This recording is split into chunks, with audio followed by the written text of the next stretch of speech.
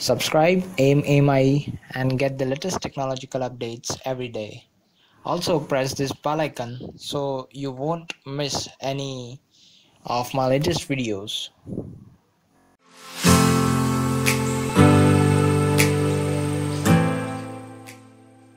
Hey guys, welcome back to AIM.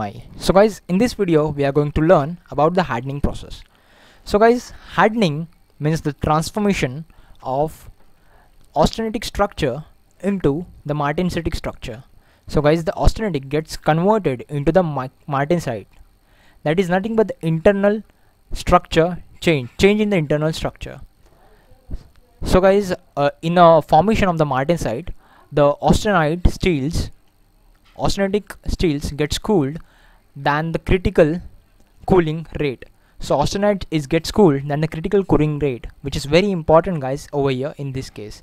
So guys, this image shows the hardening process and the stages in the case of hardening. So guys, the hardening consists of basically 3 stages. The first one is the heating stage, second one is holding at that particular temperature, and then later one it is cooling. So guys, in the case of heating, the steels are heated usually up to heating of the steels up to a particular temperature, that is for hypoeutectoid steels that is A3 plus 50 degrees Celsius, and for hypereutectoid steels that will be A1 plus 50 degrees Celsius. So guys, over here A3 and the A1 are the critical cooling lines.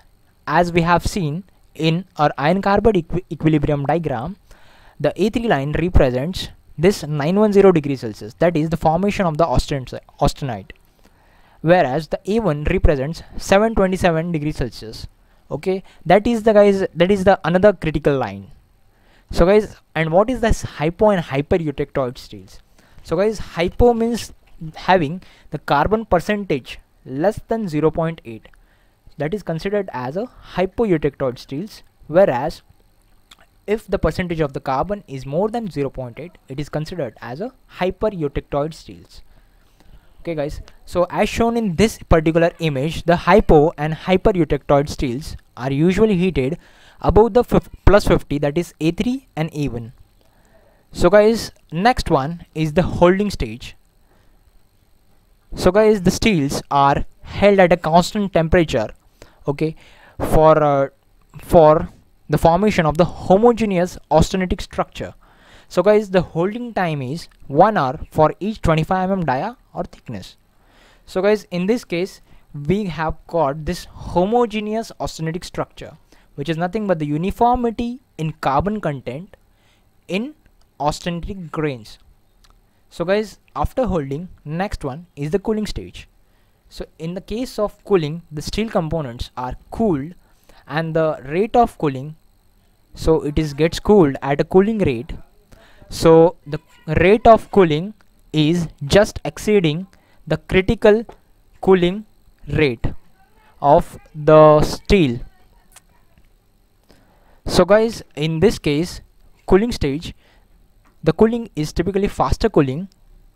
Okay, so guys, in this case cooling stage, we have got this formation of the martensite. So we have got over here martensitic structure guys, which is normally at room temperature. So guys, the water is used as a quenching media over here in this case. Okay, for in the case of plain carbon steel, water is used, whereas we can use the various grades of oil as a quenching media in case of alloy steels. So various grades of oil in case of alloy steels. Okay. So the next one is the purpose of hardening process. So what is the main purpose of the hardening heat treatment? So guys, the first one is to increase the hardness of steel. So guys, as we all know, the hardness is the resistance to penetration. So increase the hardness. The next one is to increase the wear resistance of the steel. So guys, wear resistance shown in this case image. And the third one is to increase the service life of the steel. So guys, in the formation of the martensite, we have shown over here, this is the microstructure which gets formed during the hardening process. That is the formation of martensitic structure. So guys, the last one is the disadvantages of hardening heat treatment. So guys, whereas in this case the martensitic is formed, okay, means the hardening is carried out. So due to hardening, martensitic is formed due to hardening. So heat treatment is hard and brittle. Heat treatment is hard and brittle. Hence, it cannot be used in engineering applications.